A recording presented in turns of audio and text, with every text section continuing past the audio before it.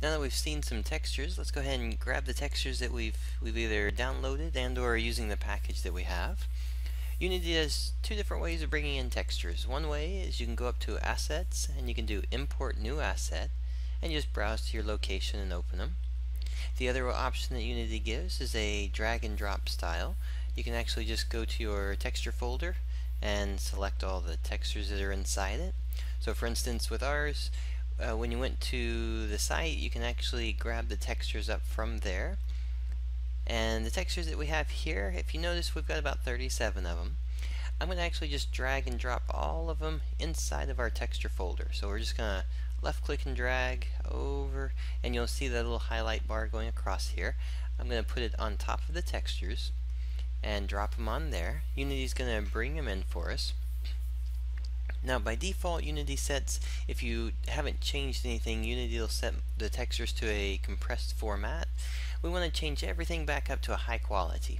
So let's go ahead and select all the textures inside of here. You can left click to select the first one, and then hold shift and left click on the last one. It'll select all of them for us. Unity can batch all these together so we don't have to do them one at a time. I'm going to go up to, instead of, like for the texture type, it's currently texture, and that's fine. For the first half of them, we'll be selective and change out the normal maps when we look at those. Below there, we want to keep our wrap mode to repeat. And then the other option that we have is going to be the max size, the default value that we're going to use for it. Notice we have all these little buttons down here. Each one you can be platform specific. So you can actually say the web build is going to use a max size of this kind, the Android device is going to use a smaller one. For us, on our default, we're going to say all textures, if there's any, will be 4096 in size. That's that pixel size. And then format, let's go ahead and just say true color. We'll keep everything high. Oh, and then also filter mode. Let's do trilinear filtering. That'll be the smoothest, so that within camera angle, it's going to continue to try to show the texture at its nicest point. Click on the apply button, and Unity will think for a second, rebuild all the files so that they're using these as their default values. Alright, so the next thing we can do, I'm just going to go through here and selectively click on holding control, and it's basically every other one. Each one of the normal maps, so anytime you see that bluish purple tint color, this is a normal map.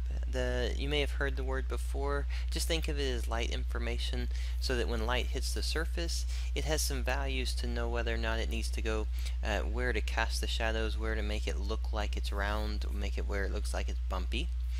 I'm going to take, and that's just kind of a basic explanation of it. There's a much larger one. The normal map right here, once we have them all selected, we'll just do them all together.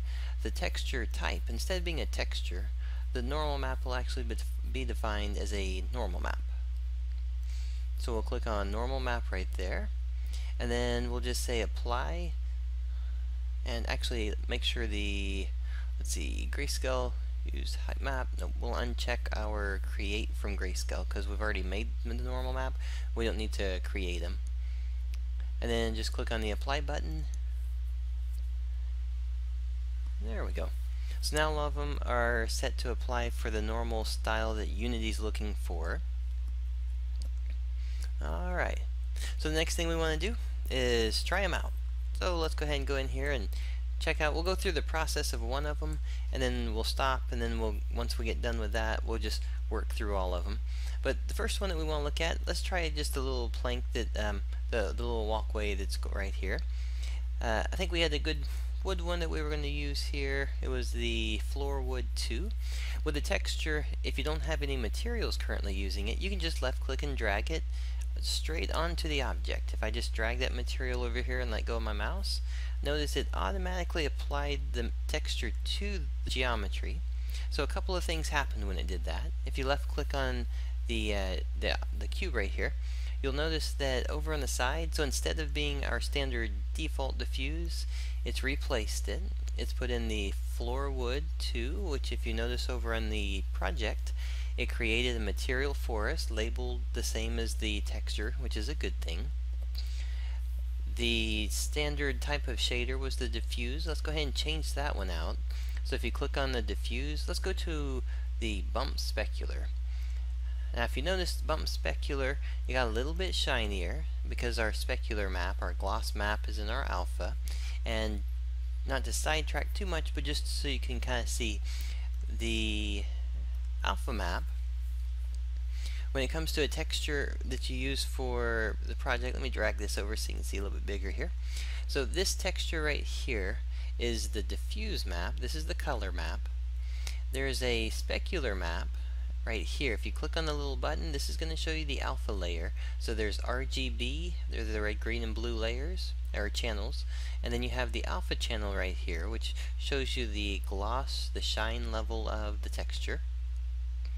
This was placed in Photoshop beforehand so we could use it. However, if you have a texture and you don't have the alpha map applied to it, but you want to be able to use specularity, you can actually go here and say alpha from grayscale and check this, and it'll create a very similar, it'll take the exact same image and just make it gray for you and place it here. But if you want to do different things to it, then you'll want to use a painting program and actually set in different stuff for it. Alright, so let's go ahead and go back to our material here. So the material that was applied, we had the bump specular. There is a main color, which if you remember how when we adjusted main color, I can change the color. So it's going to change it to whatever color we'd like it to be. If you want it to remain exactly what the texture is, just keep it on white. The specular color, this is going to be the shine. So wherever that shine is on the object, if I change the color, on the spots that shine, notice the red tint that goes across it. So if you're wanting something to be more of a yellowish tone, if you're trying to set a mood in the environment, then you can just change it to that. We'll take it to about a 50% gray on there. And the shininess is how much it actually catches the lights. Is it really sharp on the shine, or is it actually kind of a spotty? You can kind of, if you look right here, when I go back and forth with it, you'll see how it goes really sharp and small, and then starts to open up broad and wide like that. Alright, so once we have those two, the other option you'll notice is that we have a normal map that's not in here yet. You can either go over here to our floor wood and drag the normal map over to it, or you can click on the select, and you can find the floor wood 2, which is right here. So if you notice, let's go ahead and take a second and look at it. So if you look at the map right here, if I click on none, do you see how it's flat right here? There's not much definition in terms of like grittiness to it. But if I click on the wood, all of a sudden the ridges are showing up now. The texture between the bark pieces show up. So the normal map's going to bring out all that little detail and definition to it. So let's go ahead and select the floor wood 2. So now we have our wood texture in here. We have a slight bit of shine to it, and we have it set in place over here. Now comparatively, and this is just one of those elements that we'll look at now, and then we'll just continue to look when we place textures onto the surface, is that the repeating pattern of this looks to be a little bit wide comparative to a 6-foot tall figure. So let's make it a little bit smaller. When it comes to the size, tiling is the repeating pattern of it. So it's how often is it going to repeat? Let me show you what it looks like on the X so you can see it repeating to the left and right. So if you notice, this texture doesn't repeat tileable left and right. You can see a seam through it.